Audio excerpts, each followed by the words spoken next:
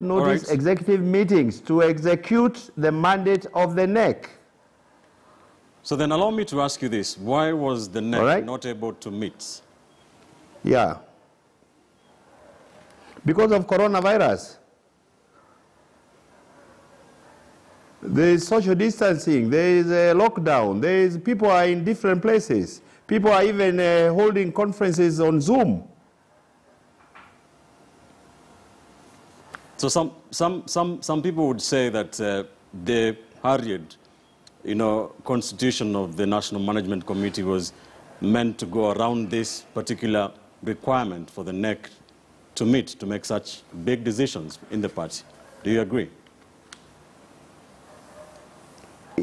It is an organ established under our party constitution, and when the full NEC is able to meet, they will report to the NEC and they will ratify those decisions.